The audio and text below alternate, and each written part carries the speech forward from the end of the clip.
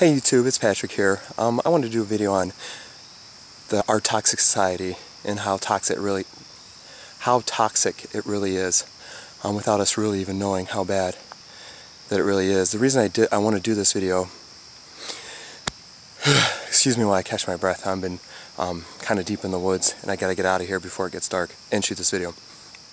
But anyway, the other night me and my family were up watching a movie, and they were spraying for mosquitoes, and it was like this giant super soaker attached to a 4x4, and they're spraying away and spraying away. And I just thought it was weird. They're spraying on grass that's already treated with chemicals where a lot of mosquitoes don't live, and most of this pesticide was falling on the concrete. And it just got me to thinking that, in this documentary that I watched, which is Canada's Toxic Valley, on Vice. Vice is a really good channel. I highly recommend subscribing to it. Just from the carbon monoxides from your car. If you start your car and don't open your garage, so eventually you're gonna die from the chemicals. Yet we live next to highways. I do. I'm trying to move, but rush hour traffic or anything like that. Living next to a highway, there's lots of extra toxins that you absorb.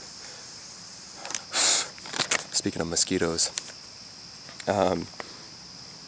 Also, the heavy metals in your deodorant, in your shampoo. There's aluminum in your deodorant.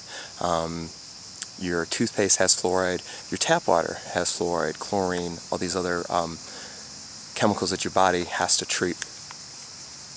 That your body has to not only treat but filter. The BPA in plastics, the BPA in receipts that you get at the store.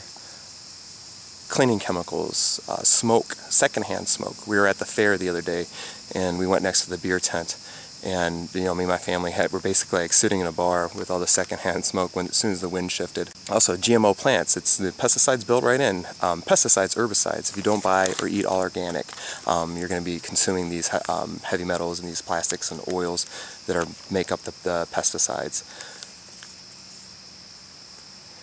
Flu shots, vaccinations, of course, plenty of chemicals in those directly into your bloodstream.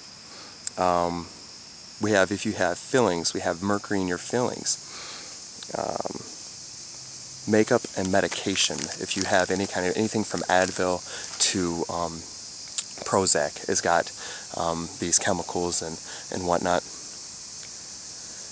So what can you do? You could try to detox. There's a lot of there's an easy way to detox and the hard way. The best way, or the cheapest way, would be just to stop eating or trying to take in as many toxins as you can and drink plenty of water. They say juicing is really good. I've been also reading this book called The Gerson Therapy, and that's basically how they claim to remove cancer from body by removing all chemicals from the diet. And then it's basically flushing it with juice.